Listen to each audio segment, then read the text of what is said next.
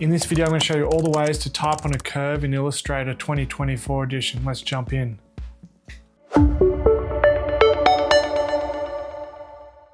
Now, if you want to follow along with this tutorial, you can pause the video and download this AI file in the description below, along with the font we're using, so you can follow along with us.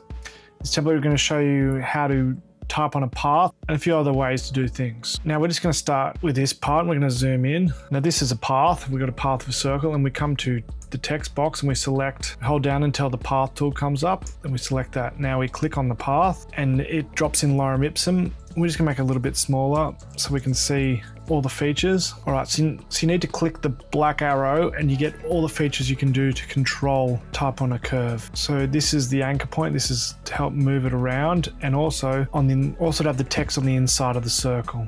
Now these two here change how much of the text is showing on the line. So you can adjust those accordingly. Now that plus means that there's more text that needs to be put on the line. So just creates another circle. Do with that with what you will. We're just going to jump back to the beginning. Now one thing I like to do is have what I want on the curve already typed, so I can just copy and paste it. We're going to start with this one. We have a circle on the inside and outside because we want to have top sit on the outside of that circle and the bottom sit on the inside of that circle. So you're drawing two circles so that the top of the circle lines with the text. You'll see what I mean. So we'll start with this inside circle. First we want to copy the text we want to put in there. So I'm doing that by just Control Z, and then I'm coming into the path tool, selecting path and clicking directly on the path and pressing Control V. Now you can see that now I'm selecting the black arrow and I'm rotating the text around to fit where I want it to fit. Now you can do, with a circle, you can grab the anchor points of the actual circle, but you can also use that black line, the blue line we were shown before, which is here. Now you can see how I've put that on the inside circle, and on the outside you can see it touches the top of the font. That's the best way to get the font looking like it flows and it's part of the same center line of the logo or the icon, whatever you're doing. So I'll do the exact same. I'll click the path that I wanted on, Control V. We're dropping the exact same text, grabbing the black arrow property and then dragging it on the inside and rotating it to where I want it to sit.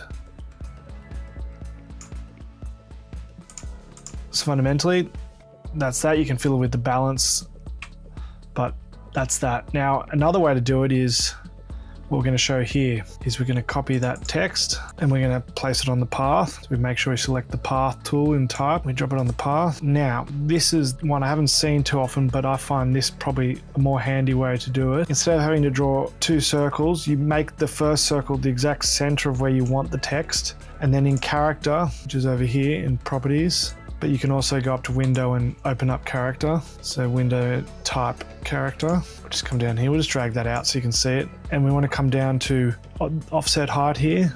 Now with the offset tool in the type, we want to offset it so that the center of that E is in the center of the circle. So we're just going to offset that a few times. How many points it'll be? Probably 6 or 7. You just click until it gets to there. Now I'm going slow because I've got screen record on and it'll fritz the computer if I go too fast. There we go. That's perfect. Now say you want the text down the bottom, you can Control Z, Control F for paste in place.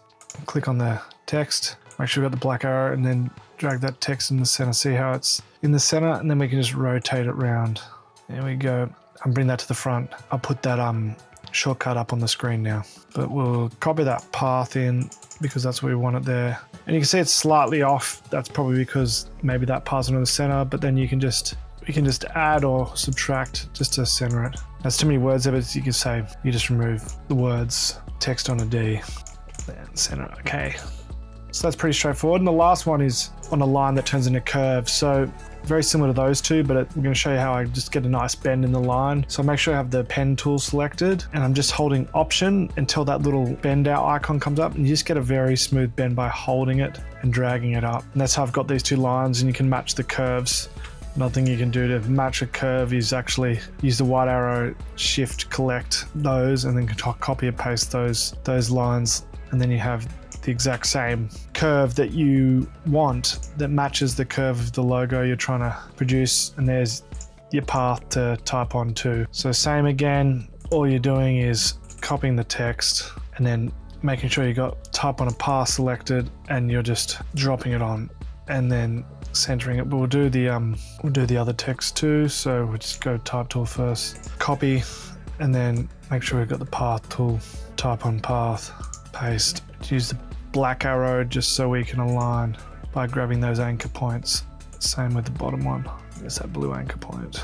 Sometimes it gets a bit finicky. You see that little icon pops up, that's when you know you've got it. So there you go, and we'll just do one last one. This is another way you can do it. So select the text, come up to Effect, choose Warp and choose Arch. And that's another way. I like Arch because it keeps the sides vertical but then warps the other. So you can get the very similar effect that follows the same. You sort of just fiddle with the percentage of the bend to match whatever bend you want. And this actually bends the text too, which I like. And it's still fully editable until you outline it. So you can fully edit that text. So if you like what I've done, don't forget to subscribe. And we'll just jump to the outro now. If you found this tutorial helpful, you might find this one on how to turn sketches into vectors on Illustrator, or 4 must-know quick tips in Illustrator. Anyway, thanks for watching. See you in the next one.